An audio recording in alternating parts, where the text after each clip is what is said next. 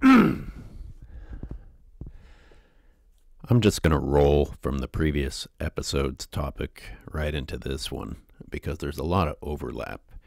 You know, the theme of it's just a goes along with it's just us finding a way to lower other things while raising ourselves and using intelligence, measuring our intelligence against other creatures is another way that we do it because you hear all these studies about different animals and learning about their intelligence, and it's used a lot of times to try and persuade people that we shouldn't be torturing them the way that we do.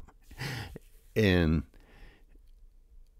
I don't know how effective that's going to be because we shouldn't be torturing things in the first place. You know, whatever excuse we use in our minds to tell ourselves it's okay to treat living creatures that poorly, you know, that's absurd. So you'll probably cling to that absurdity rather than listen to a study.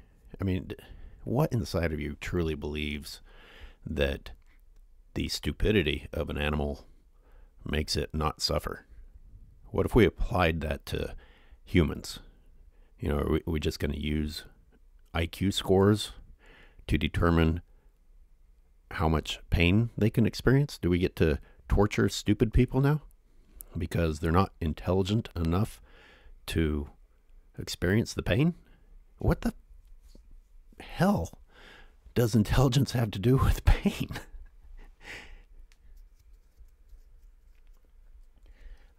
That's really, I know I sound stupid saying that, but that's really what we're saying, isn't it?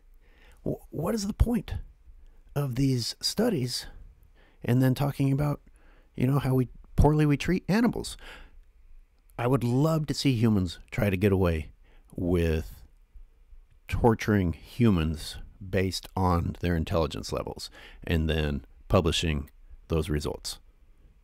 I'd love to see you try and get away with that.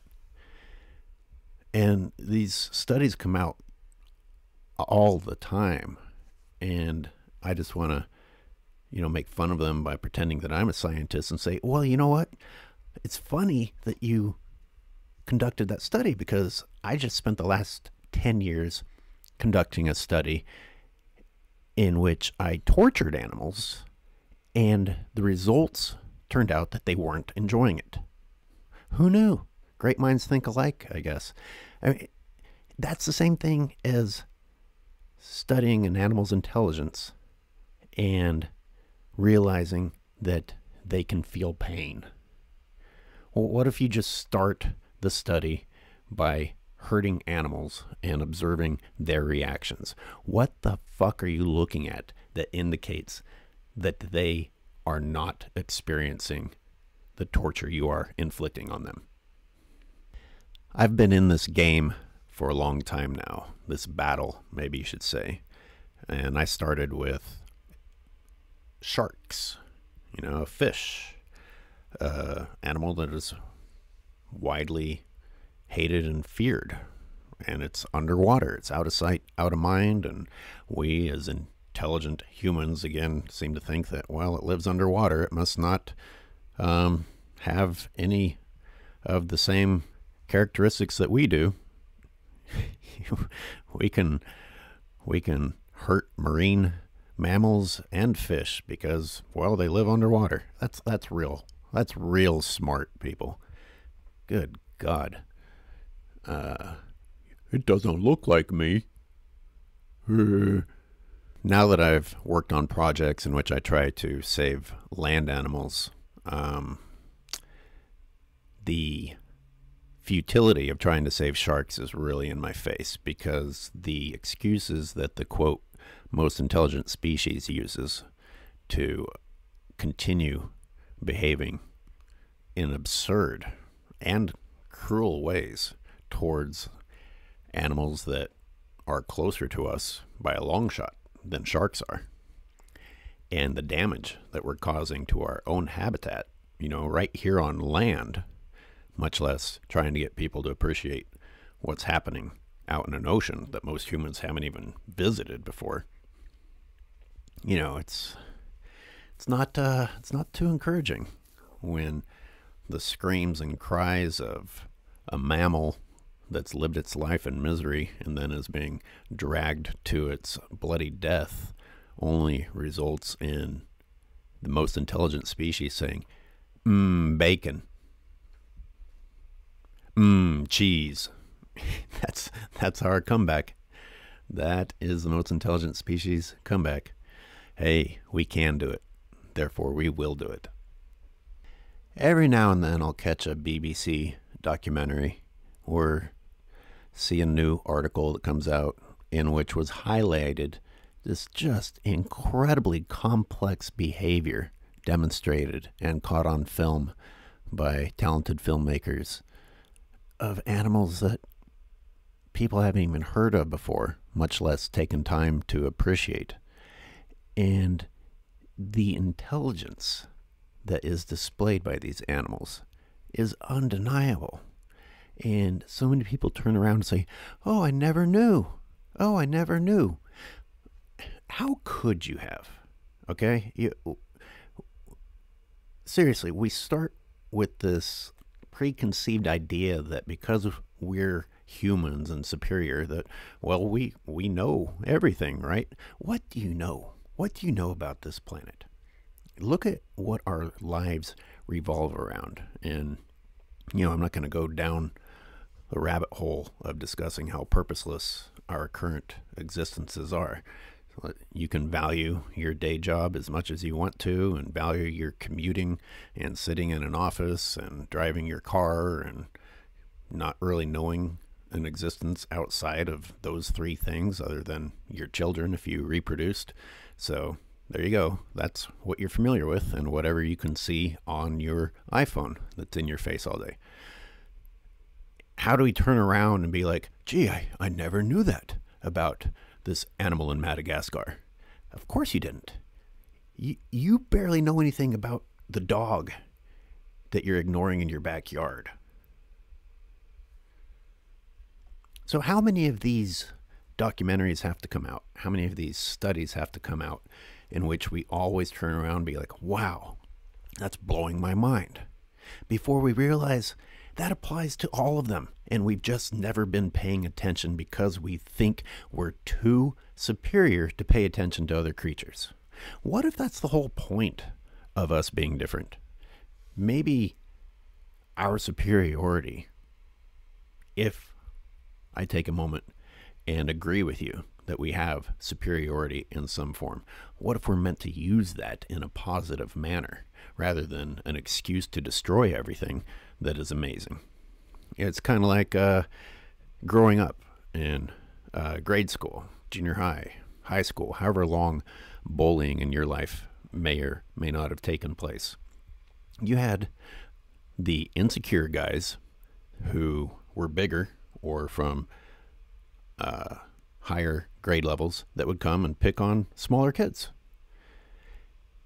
And you also had some really cool dudes who were physically superior and chose to be nice. Human beings are the first one.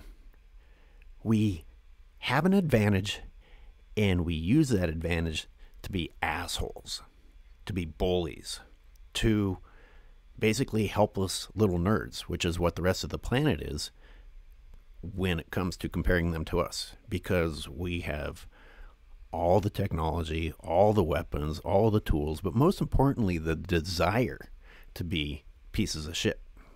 I think that's what nature's biggest disadvantage is against us, is it just can't comprehend our violence.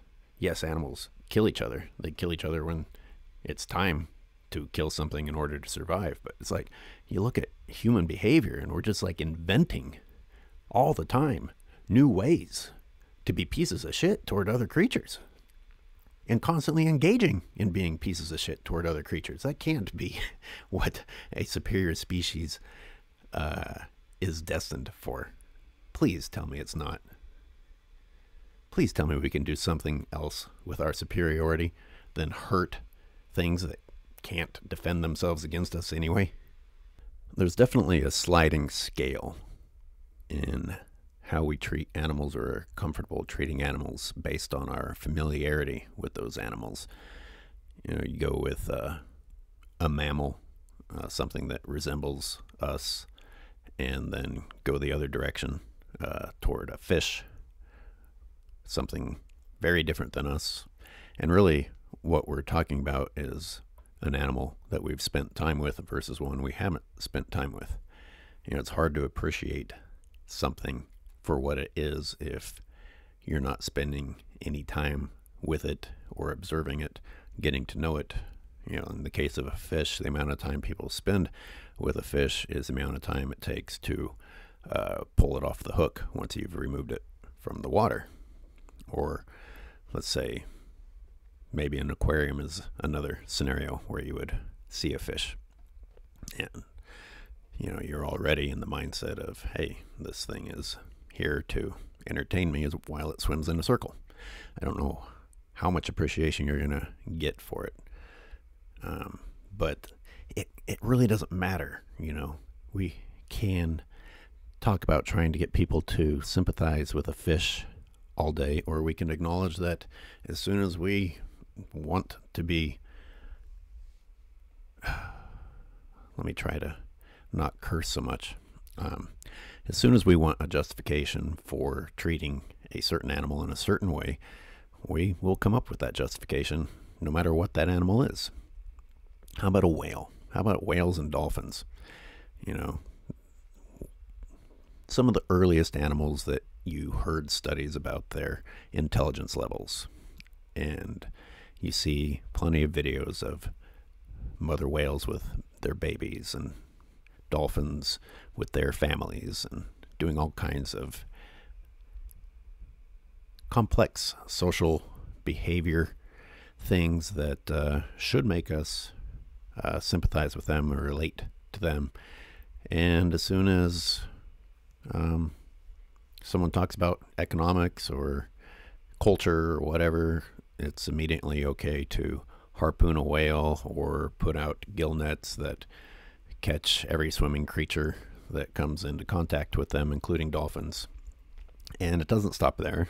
Dogs, the animals that we love. People are so afraid of the word culture that if you're talking about loving dogs and how intelligent dogs are and how special dogs are, then that same person, when confronted with cultures that actually torture dogs as part of a tradition before eating the dogs, will cower and say, oh, well, that's their culture. I respect that. No, stop. Take a stand. It's not respectable. And it doesn't have to be just about dogs and any of the countries that engage in what I just described. It's anything. I think you could turn that microscope on us here in animal agriculture. I mean, the stuff you find in animal agriculture is the stuff that you would only find being done to humans in a Saw movie, some horror movie, and it actually exists. That's what we do to animals all the time, in mass quantity, because we found a justification for it. So I ask how quickly you try to, when you see something horrifying, how quickly do you start to find an excuse not to feel bad about it so that you can continue down that path, versus immediately saying, okay, that's bad, it shouldn't exist, and I should have no part in it, versus saying, well, that's bad, but here are my reasons. I guess that's a disadvantage of human intelligence, because we can talk ourselves in and out of anything, even if it doesn't fundamentally make sense. And the rest of the planet suffers tremendously because of that. Here's to human intelligence.